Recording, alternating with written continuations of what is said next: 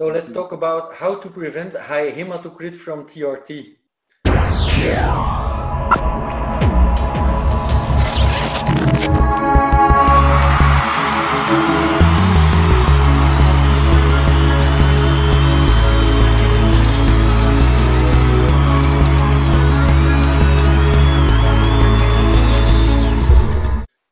So who wants to start with that?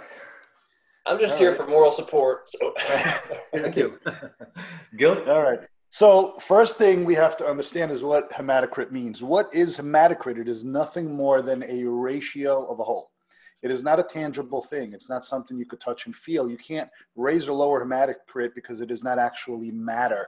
You can change the ratio, which then changes the measurement of hematocrit. Dilution. It's nothing more than dilution, exactly. So I know we touched on this in a previous video, but being that this one's dedicated to the topic, I want to use the same analogy here. I actually have my cup of coffee because my head won't function otherwise. And when I make this coffee, I put a teaspoon of coffee in, and then I put X amount of water. The ratio of coffee to water, or ratio of coffee to total matter in the cup, is essentially just a ratio. And that could be measured as a percentage. And hematocrit, even though it's written out as a number, if you look to the right at the units, it's actually a percentage. So if I wanted to change the percentage or the ratio of coffee, I could do two things. First, I can add more coffee, which elevates the ratio, or I can reduce the amount of water, which elevates the ratio. So the same thing goes to hematocrit. Hematocrit is nothing more than the ratio of hemoglobin in the total blood.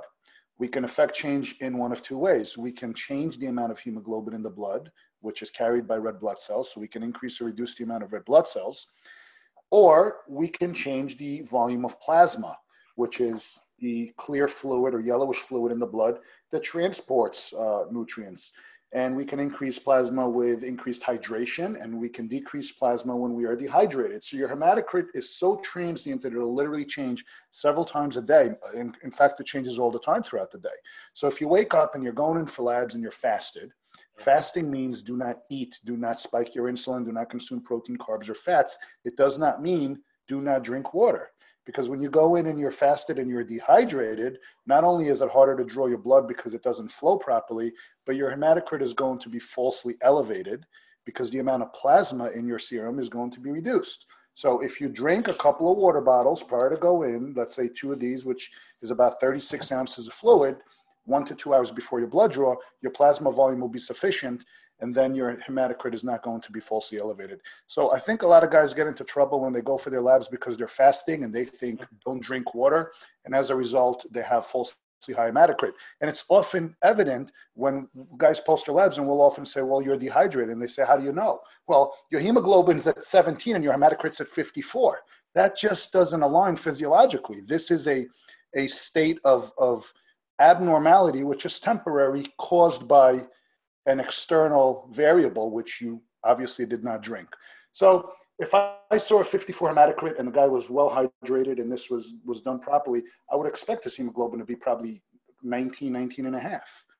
So when we see 16, 5, 17, and yet hematocrits in the mid 50s, we know the guy's dehydrated. So don't put so much weight on hematocrit. Obviously, there's a lot more to this, which we'll get into, but Jordan, if you want to add anything to that. Yeah, I mean, in simplistic terms, I think that's the easiest way to think about it, is it's simply dilution. And even the hemoglobin can change with that. I mean, you get hemoconcentration in dehydration as well, because there is a link between hemoglobin and hematocrit. Obviously, hemoglobin is attached to the red blood cells. So there is often a correlation between those. I mean, we used to just use a general rule of multiply hemoglobin times 3 to get an idea of what the hematocrit would be. And it's fairly close. So there is correlation with that. But yeah, I mean, the hematocrit, when guys look at their lab work, you can also tell they're dehydrated if you look at like BU and creatinine ratio often, will be elevated, in these guys. And so that can also show some dehydration. And you go, well, you may need to be better hydrated next time. I mean, personal example, my hematocrit recently, 8 weeks ago when I was dehydrated was 58. Like first thing in the morning, lab draw, hadn't had anything. And I went back and got it done a few weeks later. I was hydrated up, felt better, normal conditions. And my hematocrit was 53. So huge difference, especially for other doctors who might look at that and freak out. So, and why are people on testosterone replacement therapy always are so worried about it? Always asking on forums about the hematocrit. What's it about that number they're worried about? I think a lot of it is regurgitation from forums. Guys will just hop on, they'll read it. You'll get all these guys that come in and just simply reply, oh, your hematocrit. Oh, I'm out of breath. Your hematocrit's high. I'm feeling lightheaded. Check your hematocrit. Go donate blood. I mean, it's constant regurgitation, and then it leads to an exponential effect of more misinformation, and they don't quite understand. It's actually another nocebo effect is what it is. It's the same with estrogen that we always see. They start getting fixated on a number, and they think that's what's causing a symptom. And doctors have not done any justice to this either, because they associate high hematocrit with disease processes based on association studies of already sick people who had that high hematocrit for a physiologic reason.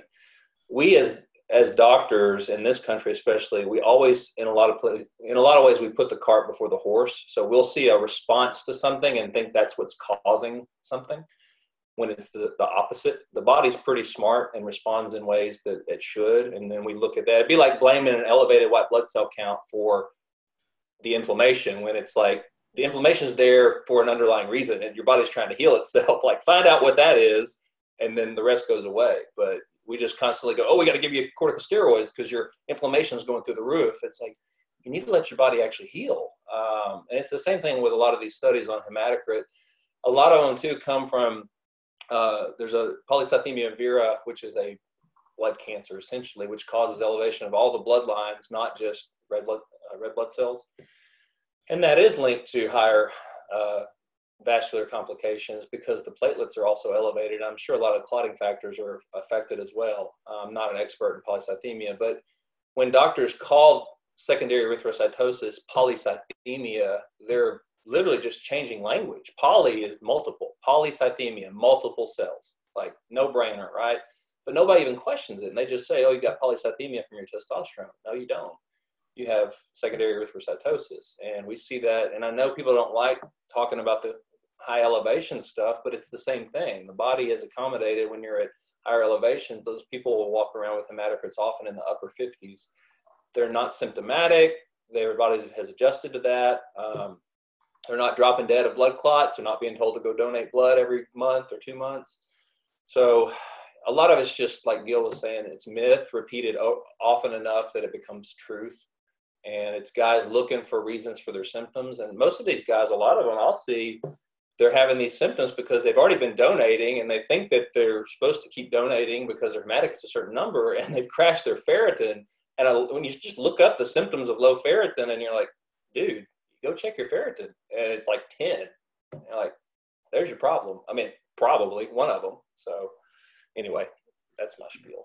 Well, I think one thing is important to know, and I don't want to go too deep into how it works because I don't want to overcomplicate the issue, but people have to understand how blood is formed in order to understand how to control it. Because the first question we always get in the groups is, well, if my hemoglobin's X, my hematocrit's Y, what do I do about it? I mean, I don't want to come off therapy. How do I control it? So you have to first understand what forms blood. So the process of blood formation is called hematopoiesis, and it's just a fancy Greek word.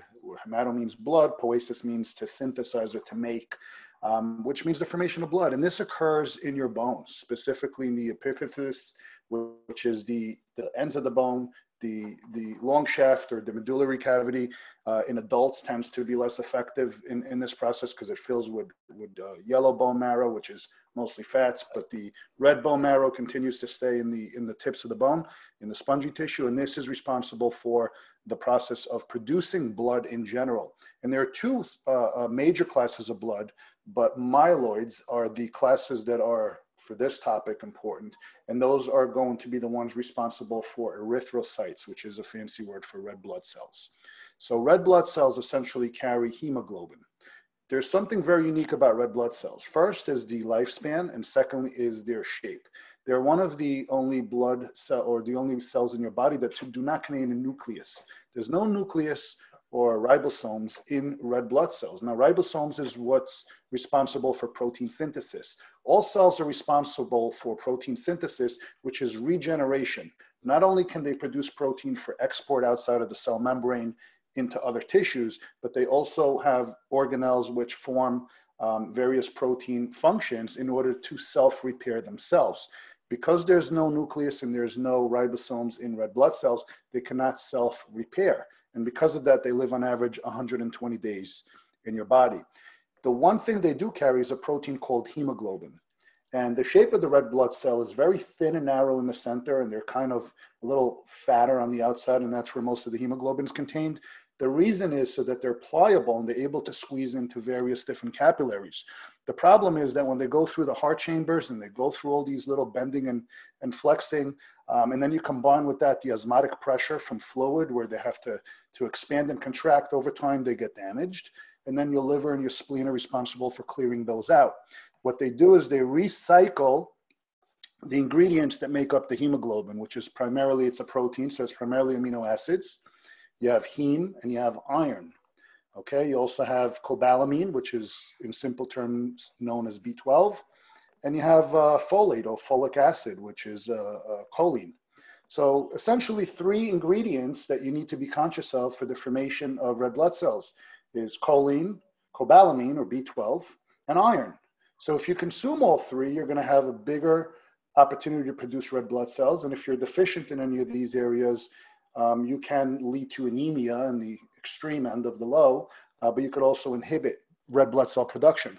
I know a lot of guys on TRT tend to supplement with B12 supplements or B complexes, or even I've seen a lot of clinics that prescribe HCG infused with methylcobalamin, which is B12. Now you're taking a guy who just started an androgen therapy, which is notorious for elevating red blood cell production, and out of the gate, you're not only starting him with HCG, but you're starting him on B12.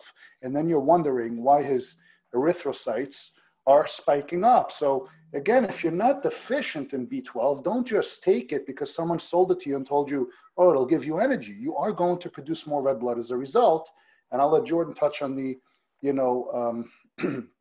potential risks from a medical perspective about what happens with blood viscosity. But the last thing that I think we'll go back to later, which people have to understand, is another very important hormone outside of androgens that is primarily responsible for red blood cell production, and that is called erythropoietin. And this is made by your kidneys. And this is something that for short is known as EPO. And if anyone remembers the Lance Armstrong scandal, this was the synthetic version of EPO that he was using to elevate his endurance. So we can get back into the hormone aspect later. But Jordan, if you want to maybe discuss some of that stuff as far as what happens with viscosity. Yeah, and I'm not an expert in viscosity of blood at all. There's a lot of papers when you start looking into this, and it's a lot of physics, engineering type stuff where you look at shear stress and all these things. But I think that's the bigger fear people have when they always think that increased hematocrit just increases the quote unquote thickness of the blood, and it puts you at higher risk for clotting because they think the blood's just not moving as quickly. And it makes sense on the surface, but there's more to blood viscosity than just that. So what I've seen, there's no studies in humans directly with TRT and blood viscosity. There's just not. There were 2 studies I found in rats or mice that were very interesting, both showing a transient increase in viscosity and then a compensatory mechanism with increased nitric oxide that basically negated any bad effects. And so that the overall viscosity or shear stress, maybe both, did not actually change. And so I thought that was really interesting that, our bodies can compensate for this by just making more nitric oxide. In fact, we always hear that increased hematocrit increases blood pressure. The studies I've seen show that that's actually often not the case. You actually your blood pressure will lower, likely from the nitric oxide compensating. I need to find the papers. There were a couple of good trauma papers because they were looking at this more from a blood infusion standpoint, blood transfusion standpoint during traumas. And it kind of blew out of the water a lot of these theories on hematocrit and what we think versus what the reality was, what they were seeing. I'll try to find those and we can post links under here. But it's just now being looked into. I saw a paper recently, just this year, 2019, from a hematology journal, asking, maybe we should start questioning erythrocytosis again in healthy patients versus what we're calling, erythrocytosis in sick people, because there are medical conditions of erythrocytosis that can be pathologic, but you can't lump all those together in the same group. And again, I mean, you kind of got to go back to common sense with this too, that you look at guys at high elevation and that people are like, oh, well, they're acclimated to it. Well, yeah, but so do we. We get acclimated to a higher hematocrit on testosterone. Is there maybe an increased risk in the first 6 months when you're on it if you already have underlying medical issues? Maybe. I don't know. I think that'd be something that would be a great study to do. But overall, we know that TRT does not cause increased risk of thromboembolism. So there's just a lot of speculation that needs to be put to rest, but that's not going to happen until people do studies, and they have to be interventional studies, not on humans, on TRT. A lot of the guys we see already, if they come in already pre-TRT and their hematocrits are already in the mid-50s, they're probably smokers or COPD or sleep apnea, something like that going on. So I think people always want to blame EPO for, increased hematocrit, but there's more to that with testosterone. I think that it's not mainly working on the EPO system. And so there's other factors at play there as well, but that's something else that I'd have to relook at. I looked at this stuff months ago. And it is, and from all the literature I've read, testosterone in and of itself has an erythropoietic factor. Yes. 90% of the erythropoiesis trigger occurs from EPO. So erythropoietin is released by the kidneys under a specific response, which is really important for guys to understand why and how this happens. There's an enzyme in the kidney called HIF1. It's hypoxia-induced factor 1. What this enzyme does is it either allows erythropoietin to be produced and released into the serum or not. And the way it's inhibited is simple. It has hydroxy groups attached to it, which is a hydrogen and an oxygen atom. And remember the oxygen, this is the key here. Hypoxia is a state of low oxygen. It is essentially suffocating a cell. So when the tissues in the body report low oxygenation levels, this hydroxyl group is not able to achieve sufficient oxygen in order to form the group. And therefore, the enzyme, which is inhibited by these hydroxys, is no longer inhibited, and it goes to work on secretion of erythropoietin. So it's a self-regulating mechanism.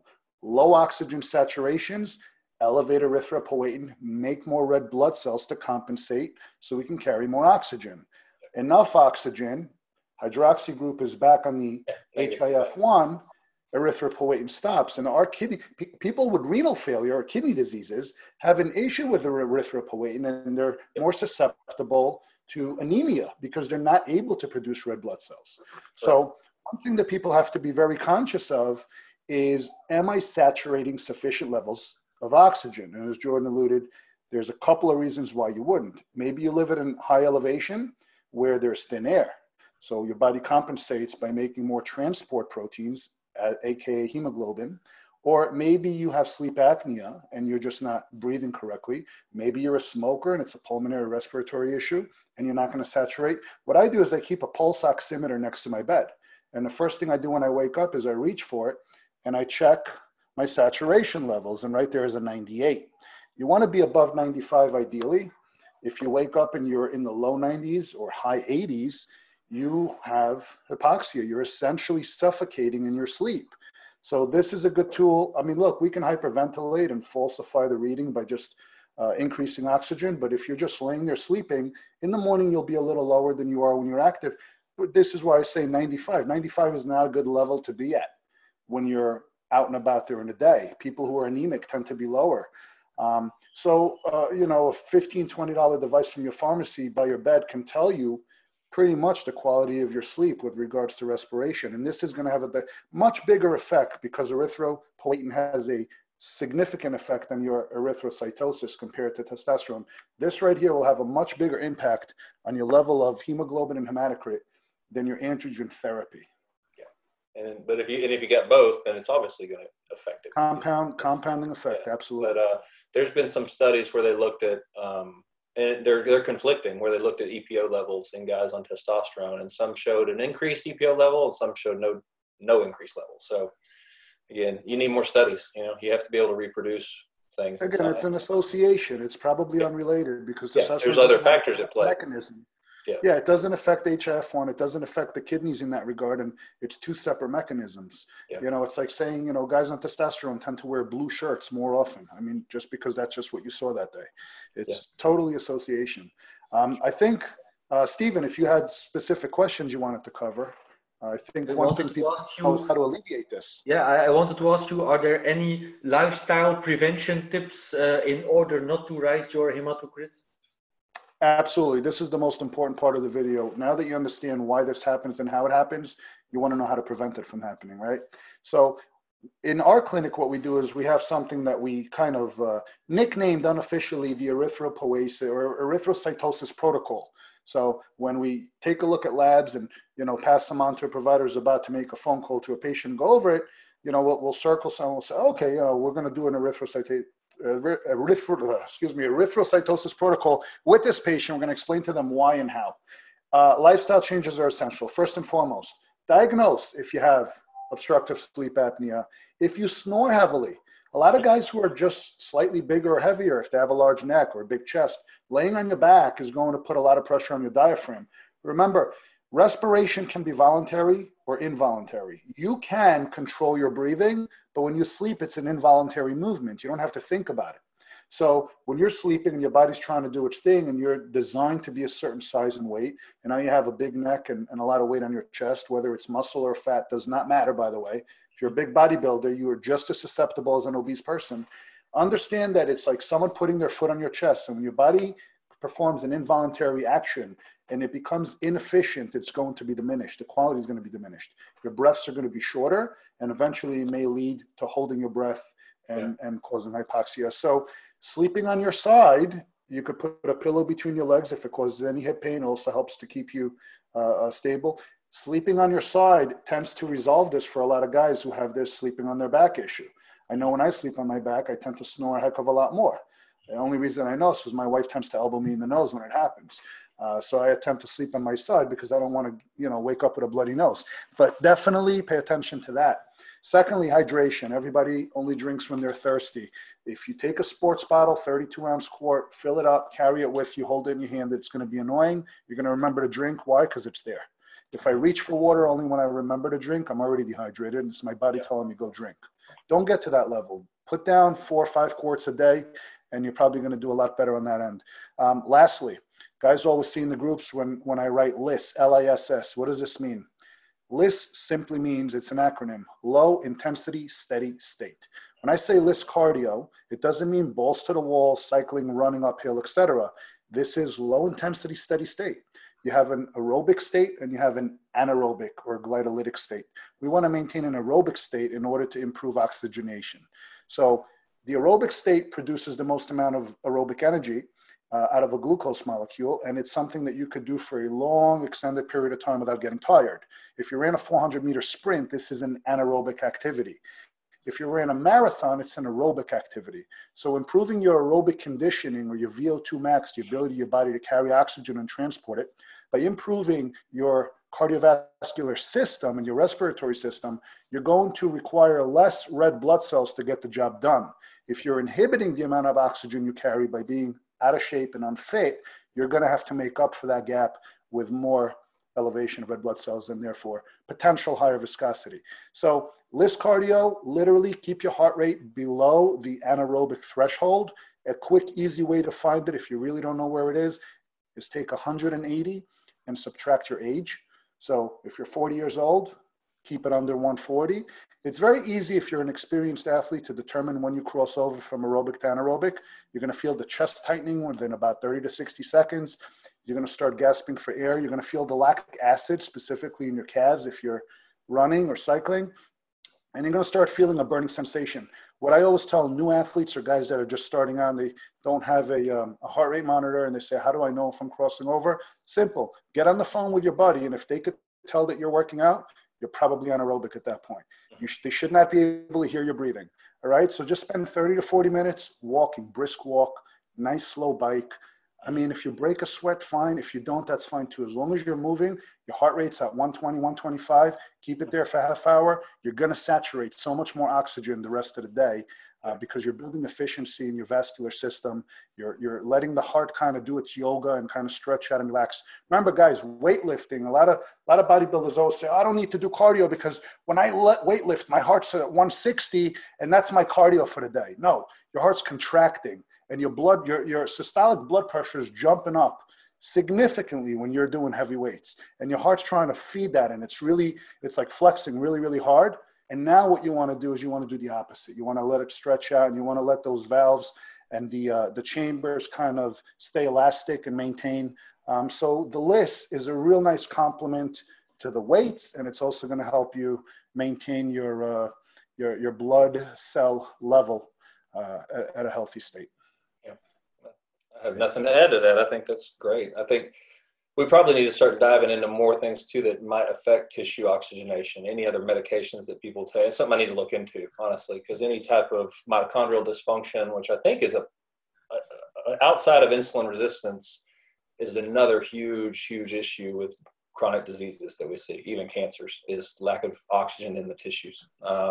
And there's got to be more to it, the things we're exposed to. And I mean, honestly, just like we talked about endocrine disrupting chemicals, there's things that disrupt our ability to efficiently perform, oxidative phosphorylation. That's what we're talking about here, instead of the glycolytic pathway. So it's something we need to look into more, just to have a complete picture to tell guys what to avoid and things like that.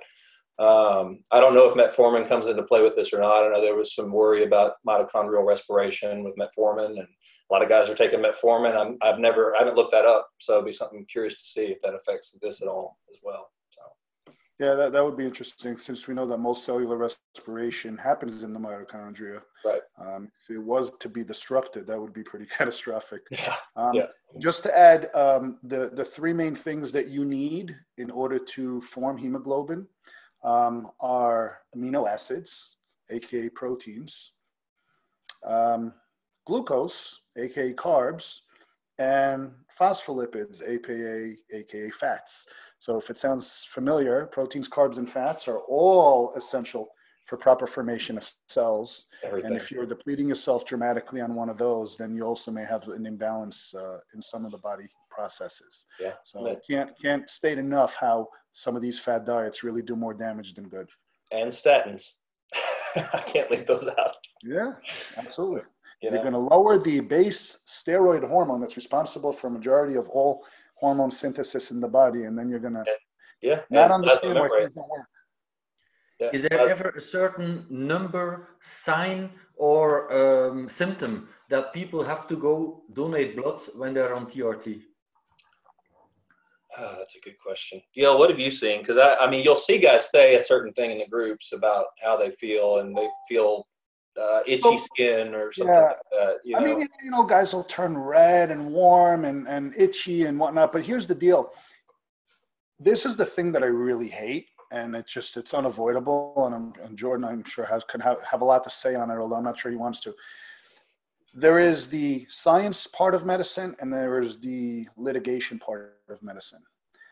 A lot of the medicine that's practiced in America, and probably in most of the world these days, is really practiced by attorneys. Because at the end of the day, when someone ends up in court because someone filed a complaint for malpractice or anything that was not done properly, they're going to go by what's known as a standard of care. And the standards of care, unfortunately, in a lot of areas are not updated, and they're going based on old science. See, when we look at research, the gold standard, as we know, are random clinical trials. But random clinical trials tend to be ideal when they're 5 years or younger. When you look at stuff that's older, because medicine and science is constantly changing, well, science is not changing. Our understanding of science is evolving. Science has been here for millions of years, and it's not changing one bit. Okay, evolution doesn't happen that fast. But our ability to understand, decipher, and discover new things changes quite often. And then medication and practices change quite often. So the last 5 years of medicine and research is essentially considered the gold standard. What blows my mind is that so many standards of care are stuck in the 90s or the early part of the millennium. And then they're still considered standards. Estrogen is one perfect example. Testosterone in general, you look at the last 5 years of research of Dr. Morgenthaler and some of these other guys that have put out the stuff, and Jordan, I know it's a pet peeve of his, the whole prostate thing. I mean, and if you look at modern literature, it all tells us one thing, and yet the standards of care that are written in place are still based on old literature. So when you look at erythrocytosis as an underlying issue in practice, a lot of the litigation is going to come from this old philosophy.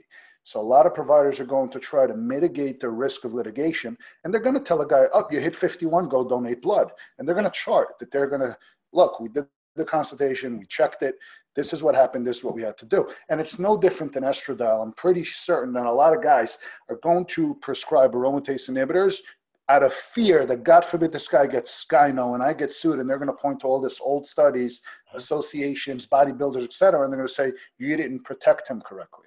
Right. So I think that people donate prematurely. A lot of it has to do with their providers not wanting the liability and say, look, I told him to donate when he hit 52. I wouldn't give him a refill if he didn't get a phlebotomy. Whether or not they believe it because they're misinformed, or whether or not they know better and they're just doing it for legal purposes, doesn't change the fact that it's not doing anyone a good service, because as Jordan alluded earlier, you're going to dilute ferritin. Look, we need blood. There's a reason we have it. Do I want to go and spill my blood every 2 months? Absolutely not. Can it be beneficial once in a while? Sure. Can it help other people? Absolutely. It's a noble cause. Do I want to be on this constant chronic schedule of donations? Absolutely not. And often it is done by attorneys practicing medicine, and this is the biggest pet peeve I have.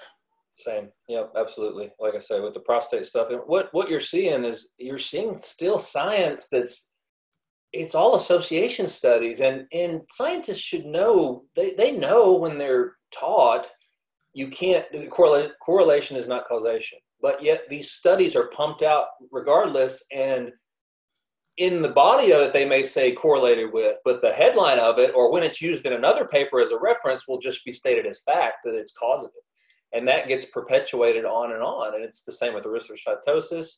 In these association studies of people who are already very sick, who have obvious reasons that they should be having erythrocytosis. So of course their outcomes are going to be worse because they're sick people. It was the same with prostate cancer and testosterone, because they associated castration and regression of prostate cancer with, well, then testosterone must feed it. Well, it's not actually true. So, but there's still people that hold on to that, and they state it as fact. And I mean, there's still urologists telling guys that, oh, I can't give you testosterone, it'll cause prostate cancer, it'll feed prostate cancer. I'm sorry, any urologist that's been trained and come out of training in the last 10 years should not be telling that to people. So this is a pet peeve because we're seeing it today in public with all the COVID crap, and there's a trust the experts, trust the science. That is a meaningless statement. That's like saying trust a human, right? It's completely devoid of context. You actually have to look at what they're saying and go read it and go look at the papers. Was it a well-done study? Who funded it? What were the primary outcomes that they were looking at? I mean, so many things you have to look into. Science is so twisted if you actually look at it. It's so political. These people are paid, usually government funded. They have to toe a certain party line to get that funding. They're never going to question each other. Any scientific whistleblowers are always blacklisted and they're ostracized. People have no idea how twisted it actually is. So we thankfully do this for fun and for a living, but we're not trying to put out papers on it. But a lot of the good research is still there, that you just have to tease through it enough and start putting the general picture together. And that's what we've done with the AI stuff, and I was nervous at first because I used to think you had to block estrogen. Block aromatization. And once we started doing it with enough guys and seeing that they feel better and their health markers have improved and all these things, and you start getting a picture and going, yeah, there's something to this, because the body's pretty freaking smart. When we start blocking entire enzymatic pathways, you're going to get in trouble. Okay. Same with 5-alpha reductase, same with, HMG-CoA with statins, any of this stuff. We do it because we can, because we're looking for a specific outcome that may be meaningless. And I think we actually hurt people more than we help people with a lot of the stuff we do. So same thing with telling somebody to donate blood once a month. I see guys that come to me that have been doing that, and I'm like, let's check your ferritin. And it's literally 10, 12. And they have all those symptoms of low ferritin. They were thinking this whole time it was high hematocrit symptoms. So it's just. So is the fatigue. Yeah. So is the lack of motivation. Yeah, So restless legs, shortness of breath. I'm like, do you really think, I mean, a little bit of high hematocrit is going to cause you shortness of breath? Do cyclists see that when they use EPO? You think they use that to get a high hematocrit so they get shortness of breath? I would have loved to seen some of the labs that Armstrong had during the Tour Yeah. de France days. I'd be surprised if he wasn't in the 60s. Yeah, absolutely. Riding uphill while talking on his Bluetooth while guys were walking their bikes. Absolutely. And you see, there's a lot of correlation from bodybuilders because they're taking these grams of gear, their hematocrit goes up and they feel like crap and well, it must be my hematocrit that's causing me to be short of breath. It can't be that you're eating 5,000 calories a day, you just gained 30 pounds in 6 weeks and you can't breathe, you're not doing cardio, and you're taking all these drugs. It couldn't be that. It's either got to be your estrogen or your hematocrit. Yep, let's blame it on that. It just drives me wild. This brings me back. I don't know if you guys caught this, but I made a little joke about my good friend Bruce in the group yesterday regarding the HCG diet. Oh. And my correlation to that was that, we were talking about HCG diet, I think it was about a year ago. And I said, well, don't you understand that the reason that the people are losing weight is because they're eating 500 calories a day? What does HCG have to do with this? You're starving yourself. You're malnourished. You're going to reduce mass. It doesn't make it healthy. It doesn't make it sustainable or keepable. So please explain to me where the mechanism of HCG comes into play. And I was just waiting for someone to say, well, it's anti-catabolic because of the testosterone boost. Not even remotely close. And you know what? You can be on any amount of androgen and high doses. If you're eating 500 calories, I don't care who you are, you're losing muscle. You can be on zero androgens. Yeah. There's a reason they yo-yo. I mean, it's nothing more than just selling people a fad diet with an expensive medication and, having them regain the weight and come back and do another 40-day run. Yep. So that's why I said, well, let's throw in a couple of more variables into the HCG diet and give those the credit. And, it's all association, but unless you can explain the specific mechanism and the purpose of why something needs to be involved and how it works, then just saying, well, it was there, and therefore this is flawed logic. That is exactly right. And people need to take that and extrapolate that, what you just said, to all this other stuff going on even right now. Everything you hear, go read the papers and look at the logic that was used in the methodology and see if something doesn't add up, because tons of stuff right now, especially, and I keep saying that, but it's true, is based on association studies and Petri dishes, okay? People need to look at that. And it's the same thing with a lot of other science that we do. And we always harp on Petri dish studies are relatively useless for clinical application. It can generate more studies to be done in vivo. There's so much that is done and medicine's made based simply on association studies done in Petri dishes. When you take cells out of the body and start manipulating them, you've already screwed physiology. It's done. It's over. That's not how they work. They work for a reason in our body. So people really need to be careful when they start looking at in vitro studies and what was done. And they're adding chemicals and toxins to cells. That's already jacking. Yeah, I mean, the minute you die a cell, you destroyed all actions. That's right. Yeah. Oh, all this stuff. They're showing these electron microscope pictures of all this stuff. The minute they fix those for that, they're done. Done. No proteins are moving at that point. And you know what? You're eliminating the hormone process, all the receptor actions. Everything. If we could take a cell out of the body, put it in a Petri dish, and have it perform the way it did perform in the body, we would have cloned humans 50 years ago. Yes, absolutely.